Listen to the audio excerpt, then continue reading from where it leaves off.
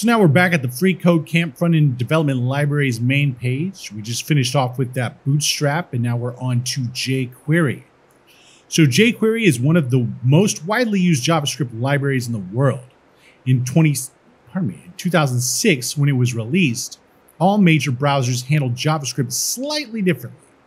jQuery simplified the process of writing client-side JavaScript and also ensured that our code worked the same way in all browsers, right? In this course, we're going to learn how to use jQuery to select, remove, clone, and modify different elements on the page, all right? So I already went and did this one, and anyway, it doesn't matter. So now we're on to learn how to script tags and learn how script tags and document ready work. I said really in the first one. And